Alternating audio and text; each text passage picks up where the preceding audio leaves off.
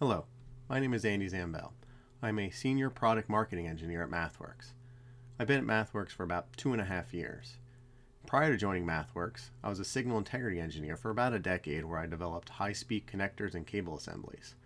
I was also involved in the development of industry standards such as IEEE 802.3 and OIF.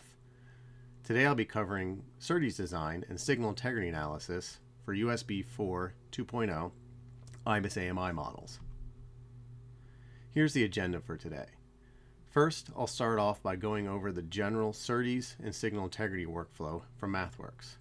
Next, I'll show a demo of how to create a USB4 2.0 IBIS AMI model, where I'll start in the SerDes Designer app, move to Simulink to add more details to the model, and wrap up in Signal Integrity Toolbox for quick analysis. Then I'll summarize everything, and I'll show you where to learn more. A very brief overview of the SerDes and signal integrity workflow goes as follows. Starting with SerDes Toolbox, you can create IBIS AMI models of a SerDes that can then be directly exported to Signal Integrity Toolbox. From there, you can perform pre-layout analysis of a system design. If there are any issues, you can move the entire system, stimulus, channel, and parameters back to SerDes Toolbox for debugging. Another workflow that I won't talk about today but will be the subject of a future webinar is post-layout verification with RFPCB Toolbox. This workflow allows for the import of PCB schematics into Signal Integrity Toolbox to verify the design prior to building the PCB and for simulation to measurement correlation. So on a high level, those are the typical workflows we have for the SerDes and signal integrity areas. Today I'm going to show you a demo of how to create an IBIS AMI model and use it in Signal Integrity Toolbox. So let's get started. So here we are in the SerDes Designer app. Looking around the app, you can see in the upper left here we got the configuration area. In the top middle here we have the different types of blocks we can add, and for each block that we have here we have different parameters for that block. And then over here we have add plots. So we can add a bunch of different types of plots, which will show up in this big empty area right here. So getting started for this USB4 2.0 IBIS AMI model we want to set up, we'll start with the symbol time, which is 39.062 picoseconds, which corresponds to a data rate of 40 gigabits per second, or a baud rate of 25.6 gigabaud. Since USB4 2.0 is a PAM3 modulation. So let's set the modulation to PAM3 real quick. The samples per symbol per the spec is 32. The differential signaling, the signaling is differential, and the target BER is 1.57 e to the negative 8. Where does that come from? Again, it comes from the spec, but it comes from right here. So this conversion factor is being used to go from the TER of 1 e to the minus 8 to a BER of 1.57 e to the minus 8. And the conversion factor is 11 bits over 7 trits. Again, this all comes directly from the standard.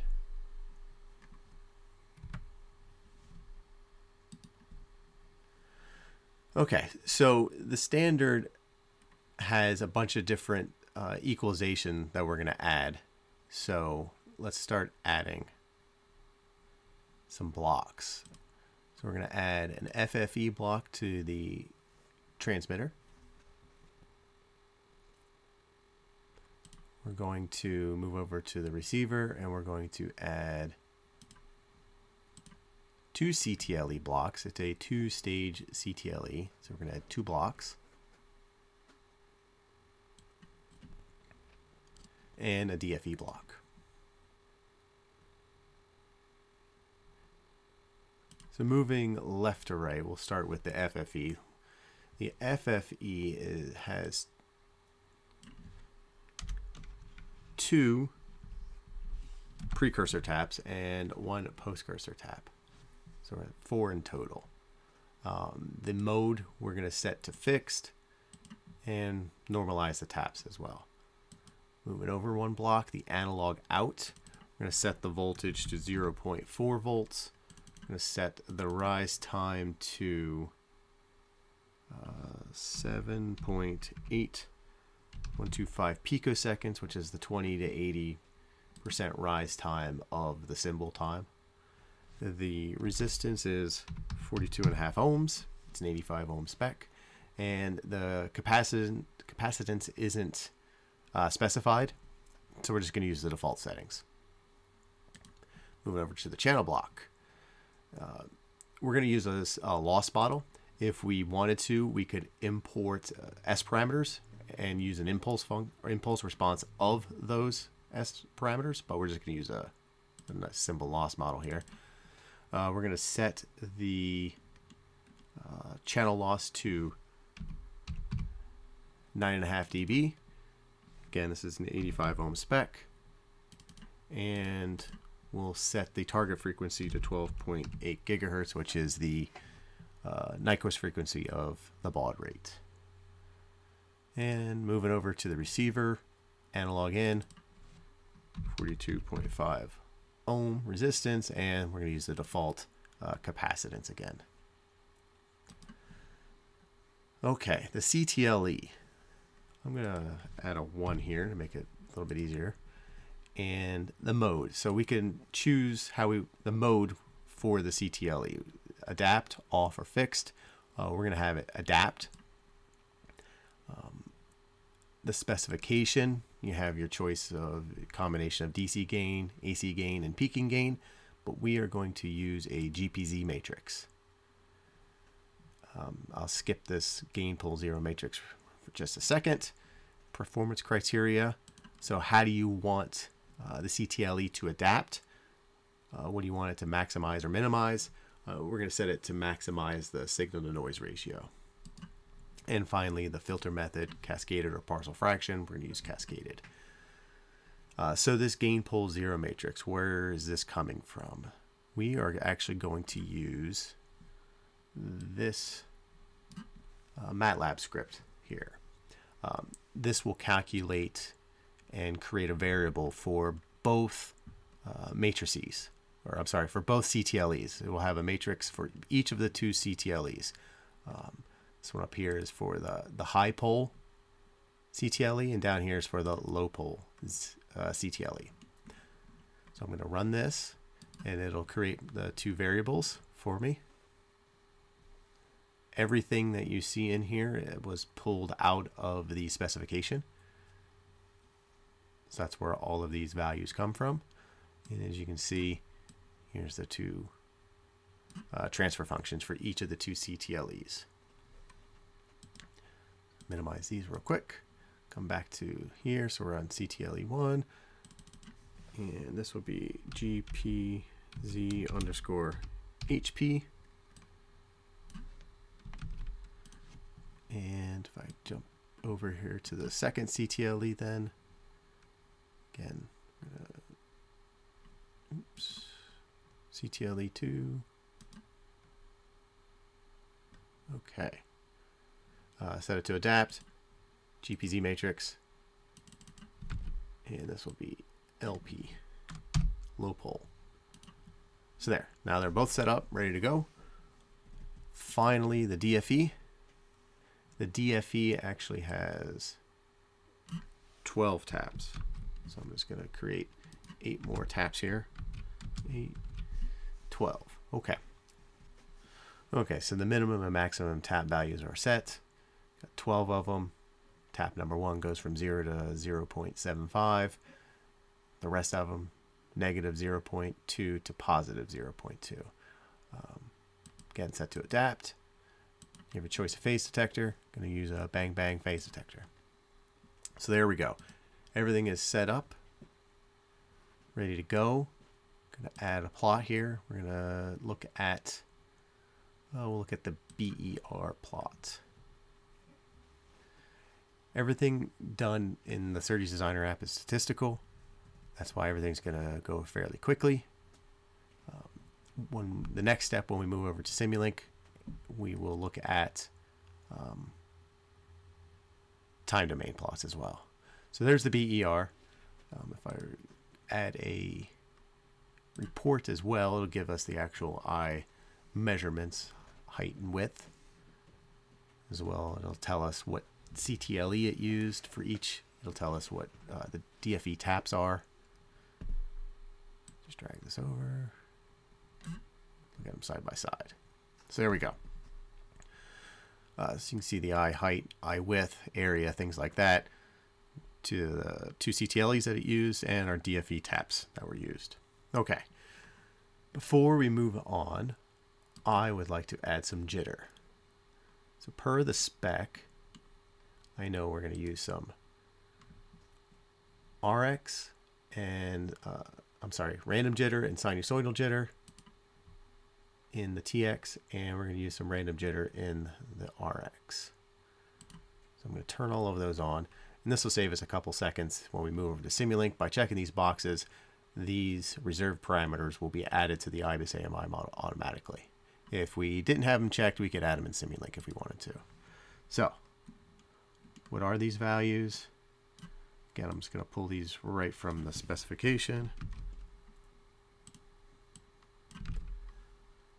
Everything here is in unit interval. We could change the units if we wanted to. And as you watch, every time I add some jitter, our eye diagram is going to change.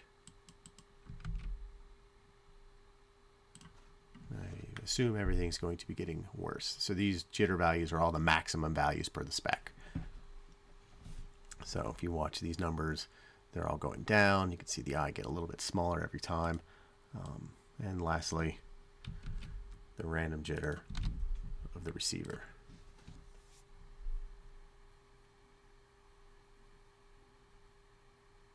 And there we go.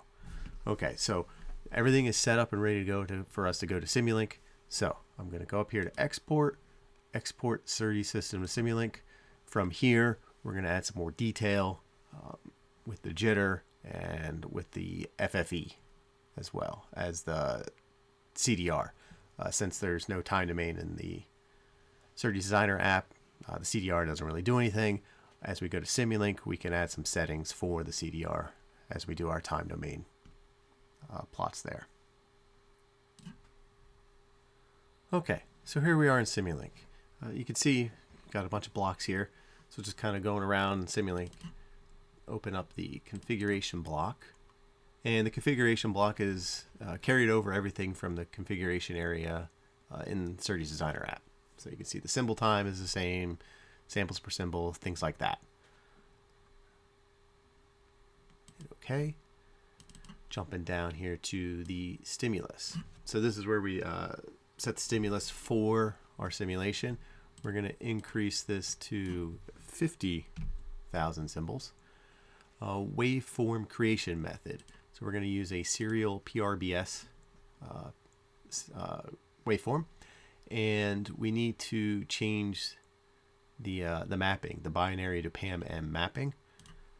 Luckily, we have this all set up ready to go for USB4. So that's all done. Okay. So the transmitter bearing down into the transmitter, you can see the FFE. So that's that. Jumping back up, our analog channel. Again, everything from our channel was carried over. Loss model, loss, impedance, things like that. All of our analog in and out models are also here. We want to look at the channel responses real quick. Impulse response, step response, pulse response. That's all there. If you change your mind and you want to import an S parameter, you can do so. You just click this button and a window will open up that will allow you to import a touchstone file. So this one's just pointing to a default touchstone file. So you would just browse to your touchstone file and import it from here. But again, we're just going to continue to stick with the loss model we have. And finally, going into the receiver, we see our two CTLEs and our DFE. So looking at our one CTLE, you can see that the GPZ matrix that the variable was also carried along. Visualize the response so we can look at this this transfer function, and if we compare the two, they look identical, so that's good. Close everything, and in the DFE, make this bigger. Again, all of our tap settings, things like that, carried along. The CDR, so now that we're going to be doing time domain simulations, we're going to set the CDR sensitivity to 5 millivolts. Everything else we're just going to leave alone. So there we go. That's set up and ready to go. Okay. One thing that needs to change for our transmitter in the FFE is we need to set a bunch of values. So the spec has something like 40 some odd preset FFE settings, and we want to import them all into to be able to use them in this IBIS AMI model. So to do that, we need to go to its configuration and open SerDes IBIS AMI Manager. There we go. Opens. Before we do that real quick, let's just take a look at this IBIS AMI Manager. So when we go to export it, you get your choice of what it is you want to export. So in this case, it's a transmitter receiver. Change the name of the actual IBIS models. We'll just call this my USB TX. Let's call it 4. And again, my USB 4 RX. The corner percentage we'll leave the default at 10%. So what type of AMI models do we want to export? We're going to do dual models instead of just get wave only or init only. Number of bits to ignore, since it's a 4-tap FFE, we'll do 4 taps. We will increase this to the number of bits to ignore to, we'll say 30,000 bits. So we'll ignore the first 30,000 bits. We're simulating 50,000. We'll ignore the first 30,000 of them. And real quick, we'll set this to, change this to my USB 4 as well. So there we go. So that's all set and ready to go. Quick preview of the IBIS portion of the model right here. Okay, so we want to set up the FFE. So how do we do that? In the TX, we have the FFE here. We want to add a parameter. So we click on the FFE, click Add Parameter. And then we're going to give it a name and a description here. So new parameter name. We're going to call this config select. And we're going to give it a description of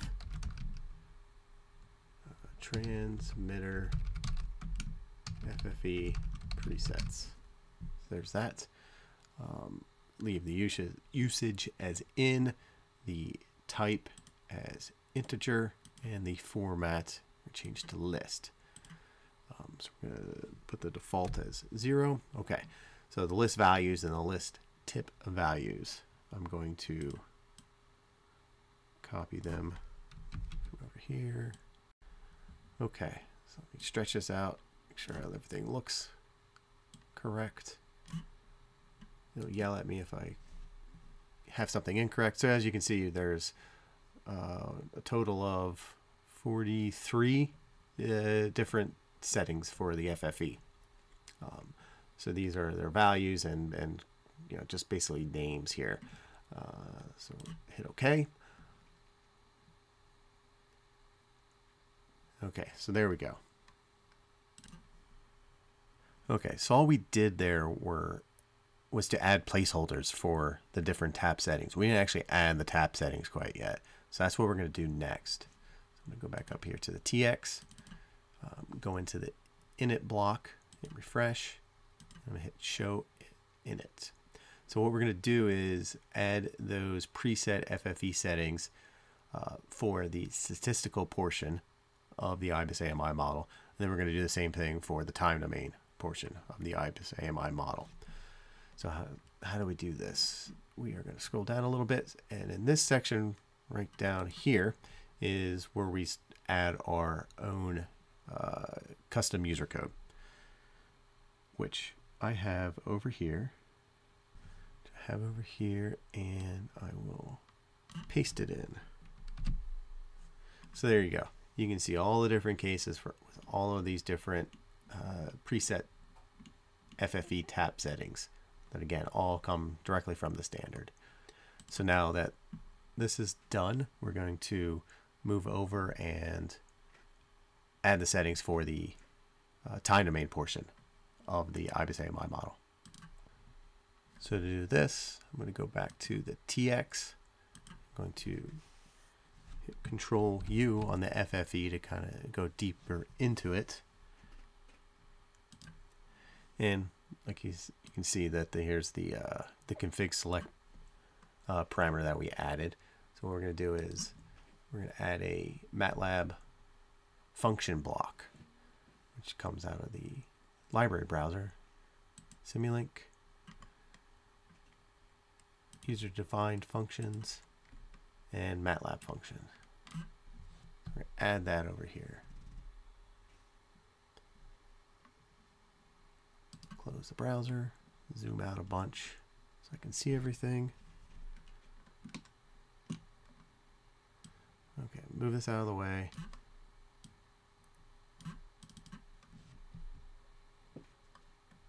Open up the MATLAB function block, and here we're going to add a function.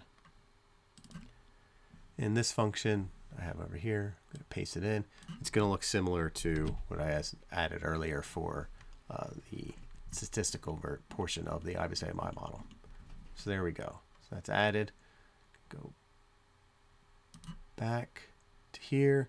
Make this a little bit bigger. Okay. I'll need to delete that one. Bring this over to here. All right, so now I just need to reconnect everything.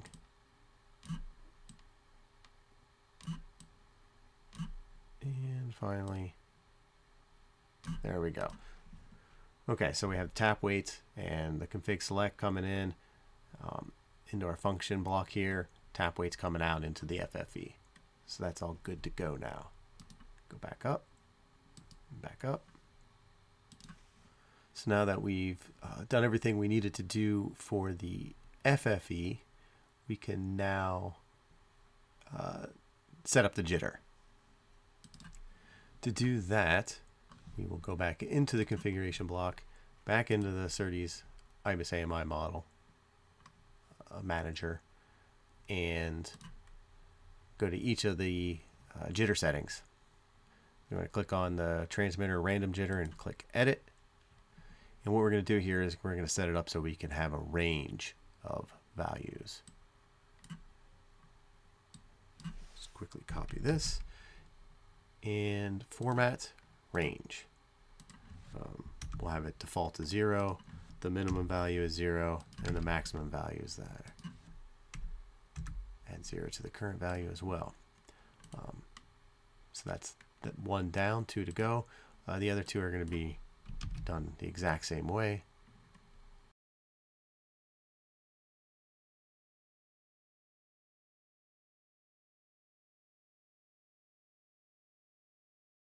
Okay, now everything's set up. Jitter is done. The feed forward equalizer is all set up and ready to go. We are ready to simulate. So I'm going to come up here and hit run. As it's running, it's first going to initialize everything, and an eye diagram will pop up so you can see the eye diagram live as the simulation is running. So hit run, and we can watch it.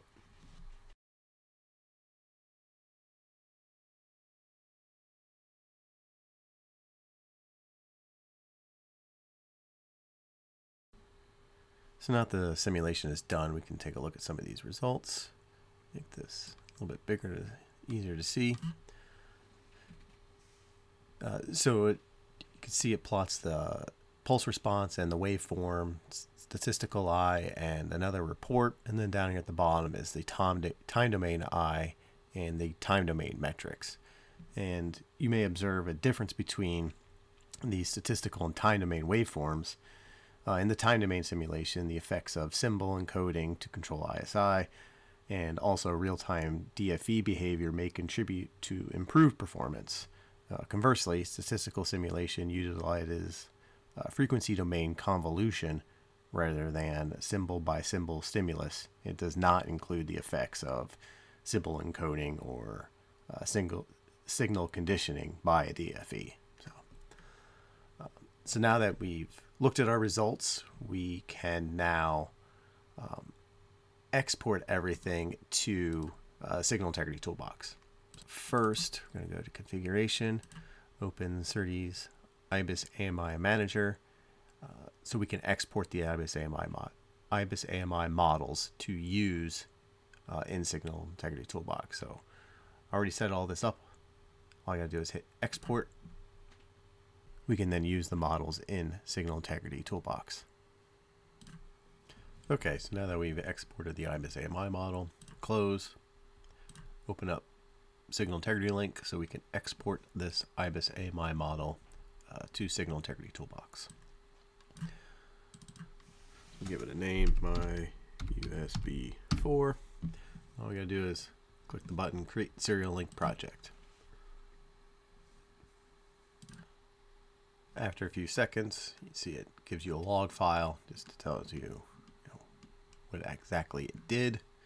Hit close. And now that's all done. You can see that it creates a project for us. It puts the TX and the RX right in the middle of our schematic here, and it just puts a lossy transmission line in here as well. So what we're going to do real quick is just going to run a simulation. I'm going to set the traces to vary from 2, 4, 6, and 8 inches, so I can run a quick simulation.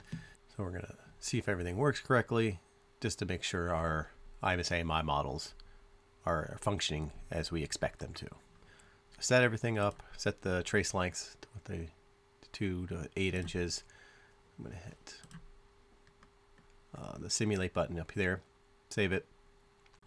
I'm going to run everything in parallel. I have 4 cores on my CPU, and I'm going to run 4 simulations. I'm basically just going to run one pass. Hit run, wait a couple minutes till it's done. Okay, so now that the simulation is done running, let's take a look at some results. So results that we're going to look at they're going to be in the Signal Integrity Viewer app. If you look down here at the bottom, we have 3 tabs: network, statistical, and time domain. So let's plot real quick some insertion loss plots. So I'm going to grab all 4 of these, right click, S parameters in dB, insertion loss, differential. So we're going to take a quick look at all these. Okay, nothing terribly exciting. It's just some varying trace lengths. So let's take a look at the statistical BER plot. So I'm going to add a new display real quick. Now we're going to look at 1, show BER. So for this to pop up, see if we got an open eye, and we do. So there you go. So that's the statistical BER plot, and now we'll look at the time domain persistent eye. The other thing you can do, instead of right-clicking display or to add a new display, you can just check this box to create a new one every time you plot something. So now we'll just look at the persistent BER, so the time domain eye diagram. So there's that. So you can see got 3 tabs down here. We can look at various things, and like I said, nice wide open eye diagrams. So it looks like this IBIS AMI model is performing as expected. If we had any issues, we could come back and export it back into Simulink. Just come here, click the import serial link project. So we would actually hit refresh first, and it just updates to what to our project here in Signal Integrity Toolbox. Check off what we want to send back to Simulink, and then you just click the import serial link project, and then you can address any issues in Simulink that may have arisen in Signal Integrity Toolbox. So in summary, we started off in SerDes Designer app to lay the groundwork for the USB4 v2 IBIS AMI model. Then we moved the model to Simulink, where we were able to fine-tune the model for jitter and feed-forward equalization. Then we moved to Signal Integrity Toolbox, where we used the IBIS AMI model on a simple channel just to make sure it works as intended. And had there been any issues with the model, we could bring everything back into Simulink to address any problems there. If you want to learn more about SerDes and Signal Integrity solutions from MathWorks, you can look over the SerDes and Signal Integrity product and documentation pages for both of those toolboxes and try the various examples there. You check out the IBIS AMI discovery page to learn more about the ins and outs of IBIS AMI models. And finally, you can check out the videos page and watch the SerDes and Signal Integrity videos there. Thank you very much. In just a minute, we'll start the Q&A portion of the webinar.